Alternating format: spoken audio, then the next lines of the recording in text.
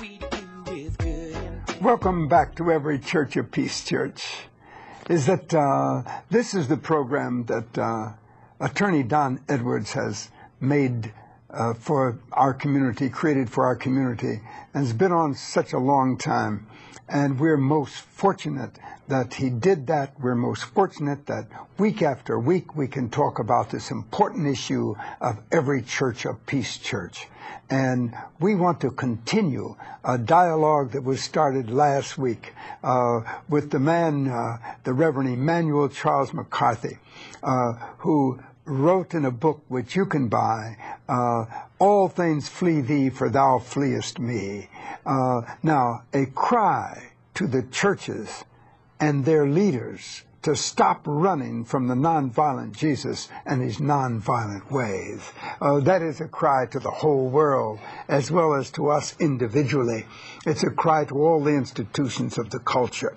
And I suppose that's where we are as Christians in this culture, or people who are concerned about justice and truth and love, and who at their deepest desire peace, regardless of who they've connected it to or what kind of religion they've connected it to, would desire for these things to happen for the fulfillment of themselves and the world around them, who understand how destructive to our very souls, as well as to the material around us, that war is, and that peace cannot come until we get rid of poverty. Well, let's put it the other way, until we have truth and justice and love. That will produce the peace that we need the most. And we were just talking before about that very thing. What do we do as individuals? What do we demand of our institutions? How do we see the church itself? You know, CT, that Archbishop Dom Helder Câmara, who was the Archbishop of Recife, Brazil, now dead, just died not too long ago. Recife was one of the poorest areas in Brazil. I mean, dirt poor, just with all that goes with that. That's right. There's nothing glorious in poverty. No, there isn't. Nothing. And for a good part of his life, he did feed the poor. I mean, he had bread lines, and he had, so forth and so on, try to get clothes and try to get medicine.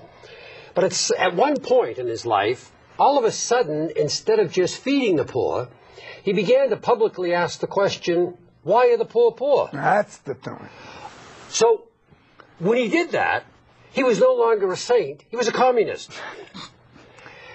Now, in the old Cold War days, when anyone would ask, why are the poor poor? Yeah. When anyone would suggest that there is a maldistribution of goods and services and wealth and everything in the society, and that this is humanly created, they'd call him a communist, and that would end the discussion. Today, what I noticed on the television, they can't use communist anymore. So what they say is, you're trying to start class warfare.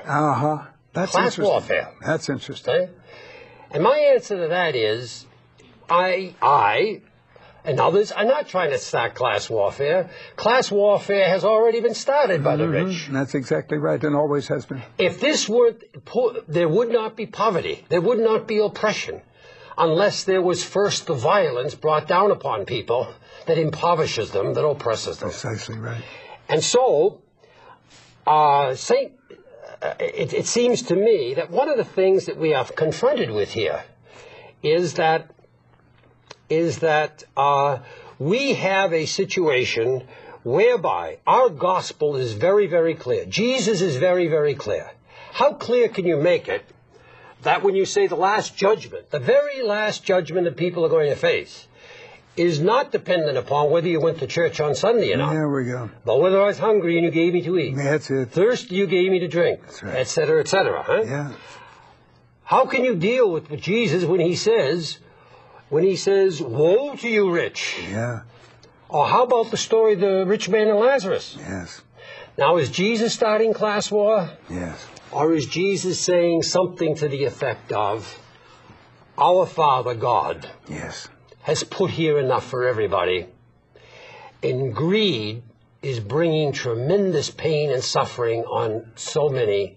You've got to stop it if you're going to live the life of God. So my first thought in all these things is the fact that the church has to first of all begin to take responsibility for teaching what Jesus taught about recreational wealth. Recreational wealth. No one has a right to recreational wealth while other human beings don't have enough to live. That's exactly right. But the church is afraid to do that because it gets so much of its funds from people who have that wealth. Yes. So, but the consequences are that effectively means that the church is not standing up the way it should be standing up on behalf of the NOM, and on behalf of those who have nothing. Nothing.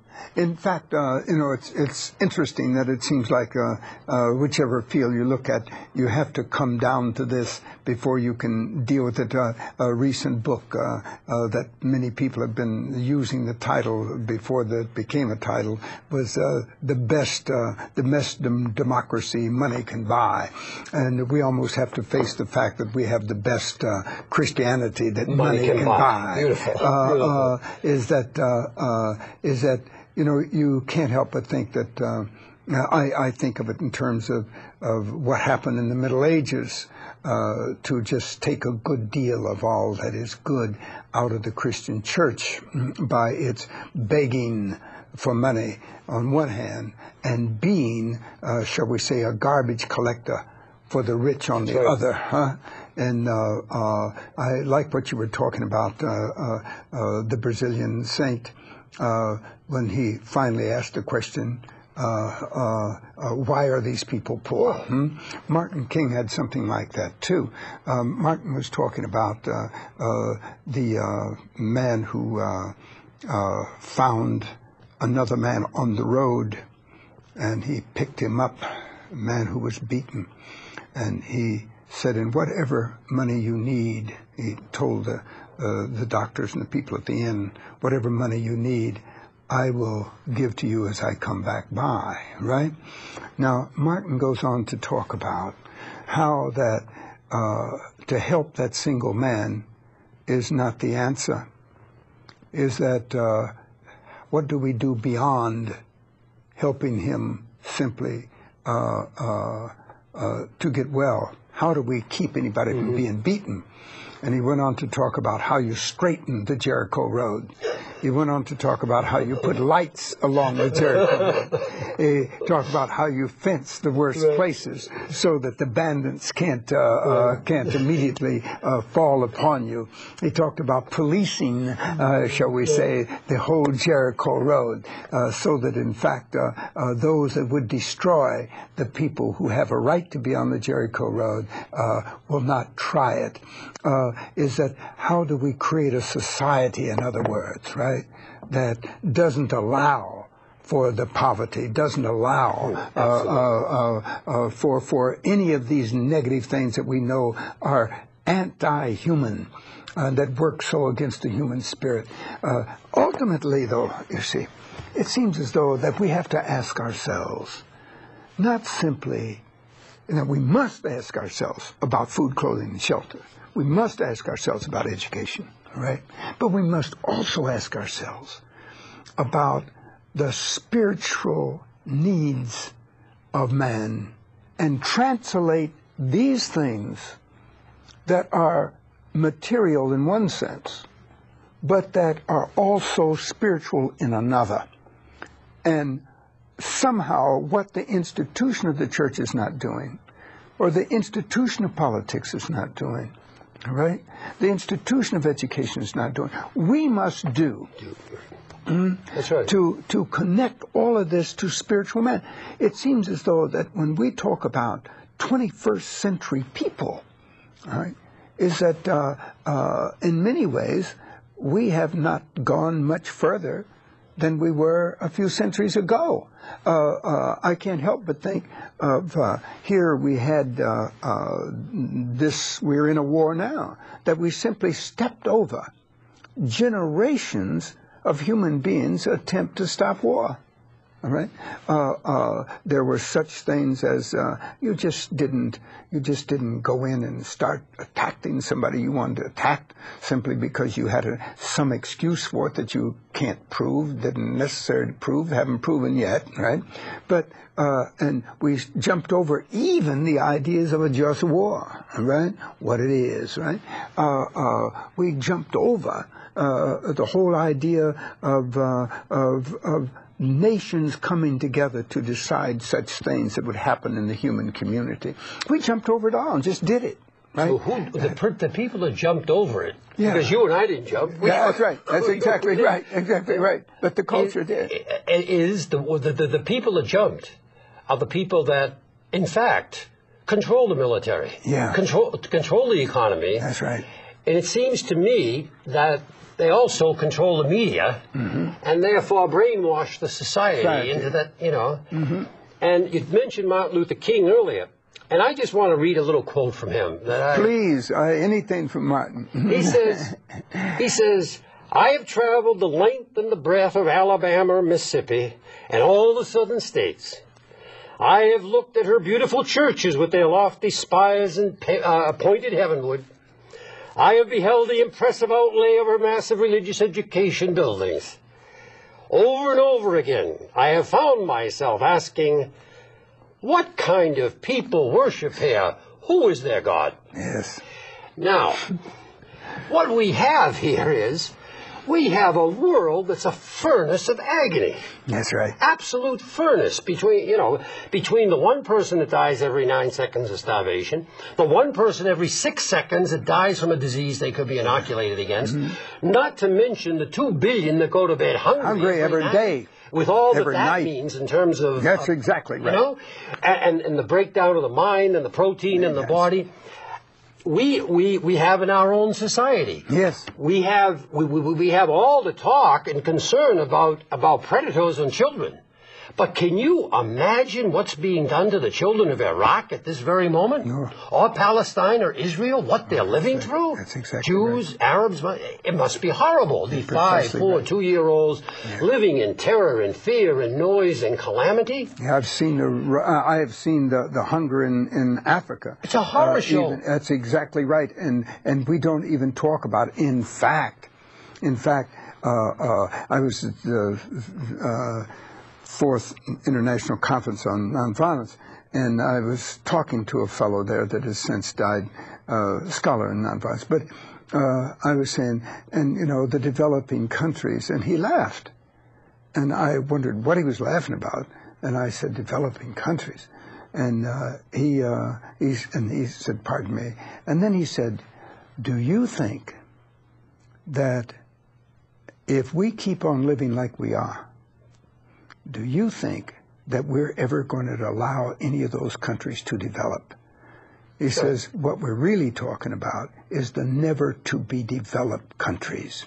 We're exterminating. Precisely, because we're slowly killing them by allowing things to go on, right? We don't want to overcome what we have created. Is that if you're in South Africa, you see what's happened because of generations of apartheid. And they simply say, oh, but we changed the law. There's no longer apartheid. And but the same people still have the wealth. The same people are finally calling the shots because they've got all the goods, all right? Sure. But they don't take responsibility for that because they said we changed the law.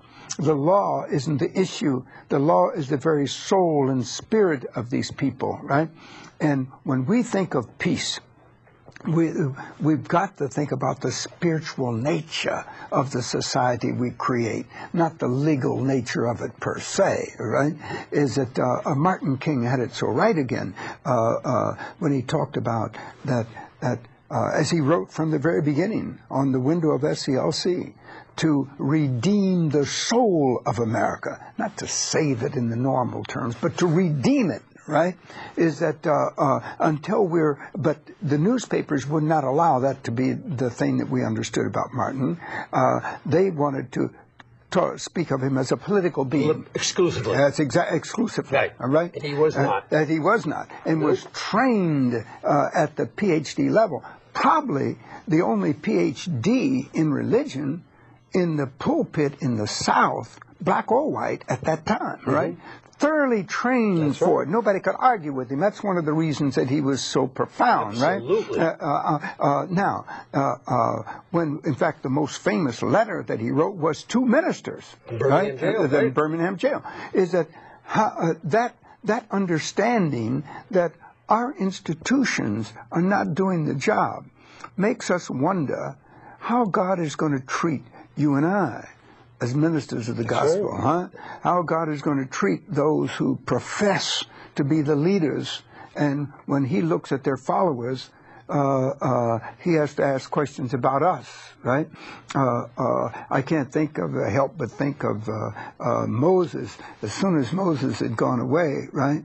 Aaron, who had the title, but didn't have the content. And the people go off and create a golden calf, right?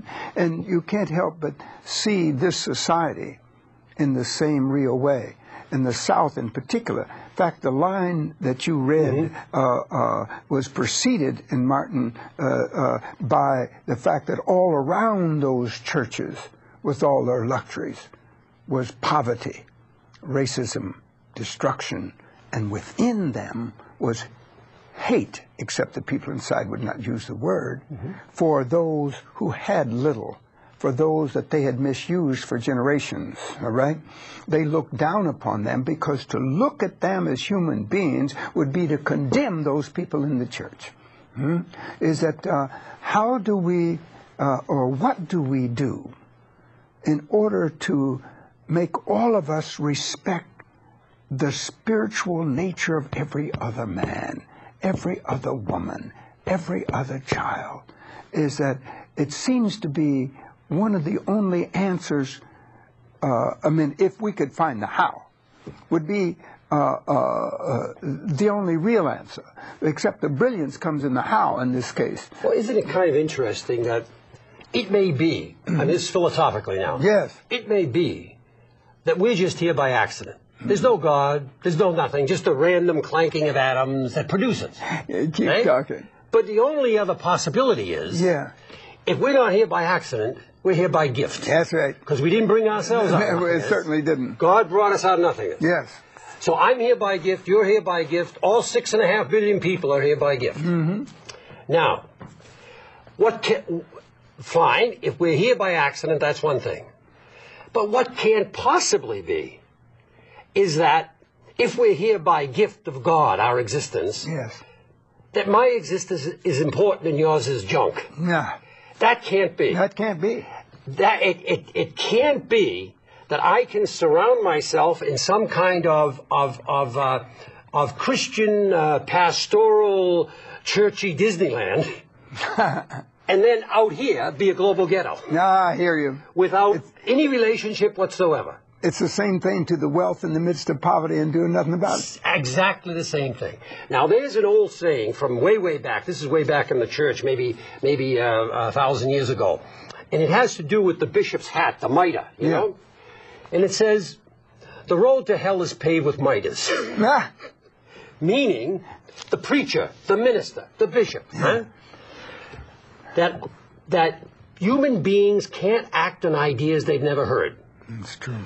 The bishop, the priest, the minister in the pulpit, this is the one that takes on the responsibility for educating conscience. And if he does not do it, or she does not do it, there's an enormous responsibility. So when the minister in the pulpit, the priest in the pulpit, refuses to point out that those folks out there, that they are as valuable as us. That if they're hurting, that's God wants us to go out there. Jesus tells us to go out there and get them. When all that's refused to put, and all we do is sing nice songs and have a feeling like we're dervishes someplace, it seems to me that we have an issue whereby the educators are not educating. But serious in terms of this, it is a generational issue. Because this is not happening in seminaries either. That's true. They are not feeling the urgency and the pressure to go out there into the congregations and to say, there are folks out there that you are bound to by being a member of the mystical body, by being a child of God. And you cannot leave them there and just go pray.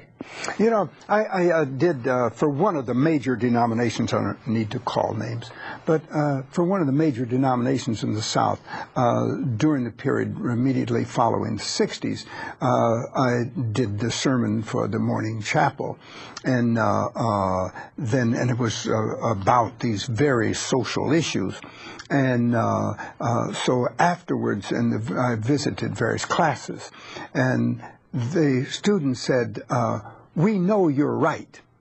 They would play around with it at first. And then they said, we know you're right, but if we say it, if we try to pastor our churches the way that we know, we will be out the door. You bet. And before we even go, the money will stop flowing, and people will not be joining our church. And you know what that is? That's a kept minister, just like a kept woman. Just like if you were to go to Las Vegas in the prostitute union would hire you, and they'd say, gee, you can tell us about how bad war is, lying is, stealing is, but don't you dare say a word about lust. Yeah, that's exactly right. And you say, okay, as long as you pay me a good salary. What kind of ministry is that? What kind of ministry is that? That's not the way. You see, here again is one of these issues with every Church of Peace church. Is that we who profess, whether we're in pulpit or pew, right, have to be serious about what Jesus was talking about. And the pew in our day is not so separate in the basis of such knowledge as we speak of as the pulpit, because we've had Sunday school, we've had youth, all kinds of things, right? We've had teaching, we have the books, the libraries around. So when we even ask the question, we have to say, what percentage of us don't really know? What percentages of us really do know? And to whom much is expected, much is given, much is expected. That gift you're talking about, you see, is that, according to what we believe, the gift that we've got is the gift of God, right? According to what we believe. And if we don't act on what we believe, hypocrisy, which the prophets, the 8th century prophets talk about, right, as a hypocrisy in the smell that goes up to the horrible smell that goes into the nostrils of God, you see. The stench is the word. Is that how do we free ourselves and wash our souls? How can we redeem the fact that we were even involved in it? And I think that it's so simplistic in one sense. What I'm trying to say is that we think all we have to do is say, oh Lord, I love you. And we really got the idea that that's going to take care of it. Or, oh Lord, I've been converted. Our president said something, is that he said he was born again. And one of the reporters asked, well, how do you know you've been born again? And he said, that when it happens to you, you will feel it, and you know. Now, a good deal of our religion is at that level, is that you're supposed to feel something, and that'll take care of it, right? Is that, doesn't it do anything to your behavior? Doesn't it, in fact, count for your actions?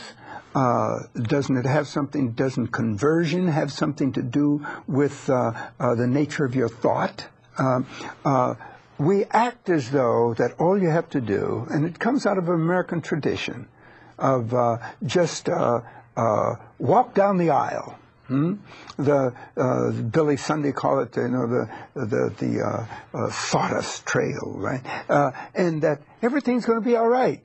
And that somehow God's going to automatically forgive you not only for sins of the past, but you don't even have to worry about the future. And yet, right? our Lord himself says, it's not those who say, Lord, Lord, but those who do the will of the Father. That's it. The most used verb by Jesus in the New Testament is do. Do. Do. In fact, you know, my best way of describing Jesus, a short way of describing him, is a sentence in the Bible that says, he went about doing good. Right. Huh? Went about doing good. It's in that we fall short, right? Mm-hmm. Is it in the doing? And this is why we know that I believe, and I think you believe, and I think that anybody who's really thinking in this culture believes that if the church would really do, with or without some statement from their denomination, from their church body, right? But if they really did, they would really do the things that they know are right, it would change the very nature of the society. It would renew the face of the earth. Ah, there we go. And no the doubt. earth. Especially if it's the United States, because we have the power and capacity to change the face of the earth. Absolutely. We have the technology, the communications, everything. The wealth. The wealth to feed, the mind to... Yeah, that's it. But the Spirit is not the Spirit of Christ moving it. Yeah, and the Spirit is necessary to be able to move the rest, is it not? The Spirit of mammon will destroy. Ah, that's exactly right. And the Spirit of Christ will save. You know what? The lesson that I learned the most important lesson I learned from the Civil Rights Movement was this, is that we cannot be the people that we desire to be until radical love overcomes radical evil. And that there's no passive in between. And that mainly what is wrong is that we're passive. It's not even that we don't know. We don't want to act as even we know. It's we become passive in the face of the evil. But there's a whole lot of people that just don't know what to do. That's right. So they want to hold on to cheap religion, cultural religion, simply because they don't know what to do. But they find no one to tell them. Right? That's right. And I think that's where our new technology comes in. But what bothers me is that 90% of the stuff that I see on the airwaves, right, is not as good as most of the stuff we get in a good church. Mm-hmm. And that we have no we have no theologians weekly on TV. Mm-hmm. We have a lot of preachers. Yeah. We have a lot of devotional material, but we don't have the other. The depth isn't there. That's right. Some last word from you, my friend. Literate people come to and sustain faith differently than illiterate people. To carry from your last point. Keep going. There must be an intelligent presentation of the gospel made to folks in terms of what we know from scripture scholarship, what we know from what the words say in Greek and Hebrew. We know what they mean. Good. And they don't mean doing nothing. They mean doing something for peace. Good. Thank you. Every church a peace church. And the Father Emmanuel Charles McCarthy. And remember what his book is, A Cry. What his ministry is, a cry to the churches and their leaders to stop running from the nonviolent Jesus and his nonviolent ways. How long will it take till we realize we made a big mistake? If we turn our back